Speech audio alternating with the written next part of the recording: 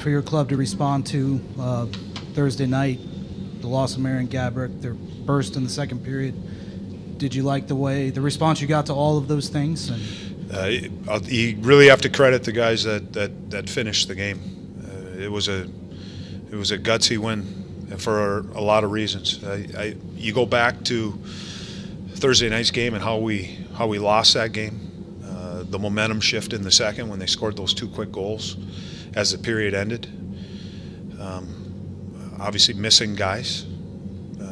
Two key elements of our team and wingers.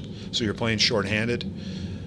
We gave them 5 power plays, and to still come out and battle. And a real important shift was the first shift of the third period by Dubinsky's line. They went out and to me they went right after him in the period, and to me that was for the rest of our group. It kind of sent a message of, it's okay to play. Here we go. So I thought that was a really key point for us in the game. What was the second intermission like? When I went into the locker room, it was pretty quiet. We talked about some things that we wanted to do in the period. We talked about going out and playing, and I remember walking out of the room, and I made a comment once I got back to our coaches area that, boy, that was quiet. I was expecting a little bit more energy, so I wasn't sure what we were going to get in the third period, or the start of the third. But Dubinsky's line kind of set the table for us. You had scoring from pretty much all up and down the lines tonight, but also some solid goaltending from McElhinney. Were you happy with the way both defensemen and forwards were playing in front of him tonight? We weren't perfect. There were some mistakes. They're a good team. Curtis made some great saves, timely saves. I'm not sure what the score was. I don't know if it was 3-2 that we were up. And I guess it was similar to the second period because Curtis made one great save down at our end of the ice. It looked like an empty net, and he reached out with his glove and looked like he got a piece of the puck and kept it out of the net. And we ended up going down the ice and scoring. So it was similar to the second period when Dubinsky put it off the crossbar, and 10 seconds later the puck was in our net. Curtis played very well, and so he responded. He responded.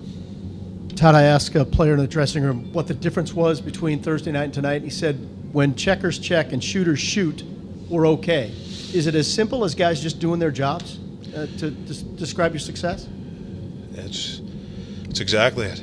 I mean, we know our systems, execute your systems, and whatever situation is, whatever's dictated, you need to perform it. And that's where the trust factor comes in doing your job, knowing that your teammate's going to do his job.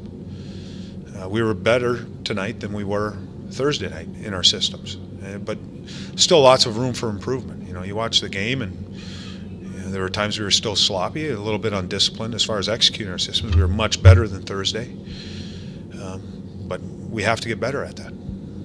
Just some initial thoughts on the loss of Gaborik. It seems like it could be an extended period of time. Just your thoughts of the coach and just as a fan of hockey. You feel for him.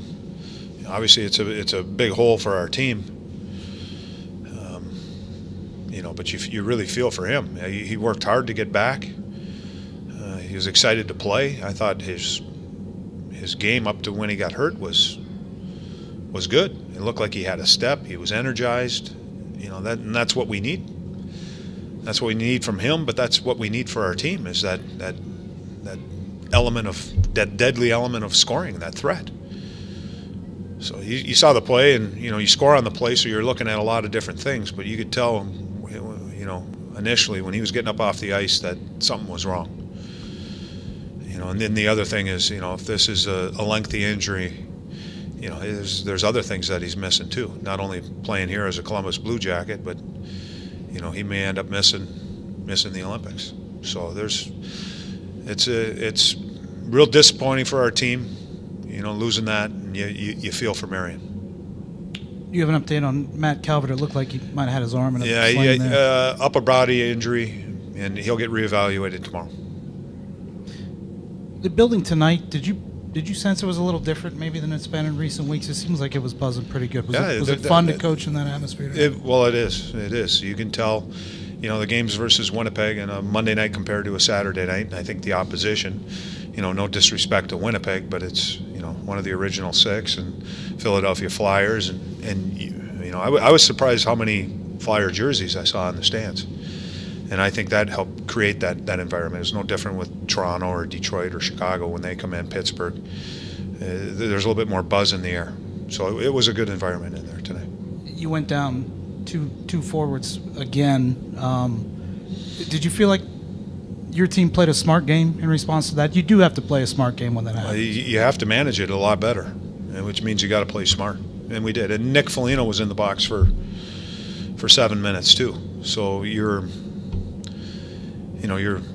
shorthanded up front for a good part of the game, and that's why I said it was a gutsy win by the guys in the room, because Philadelphia is a good team, a confident team. They got, you know, some good elements up front, and the systems that they play hard, and you know, I thought our guys responded really well under the circumstances.